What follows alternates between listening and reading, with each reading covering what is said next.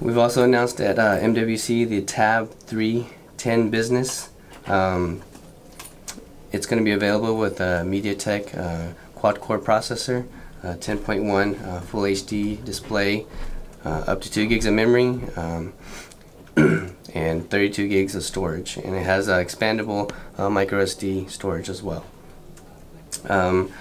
The main selling feature of this product is going to be its compatibility with Android for work.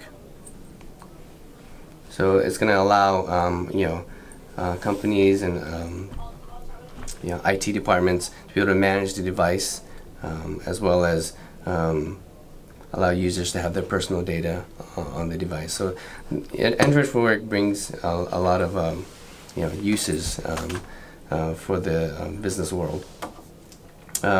Another feature of this device will be Gorilla Glass 3 durability. So we've added a little bit more durability to this device from the previous generation, and it's also IP52 rated, so dust proof and splash proof.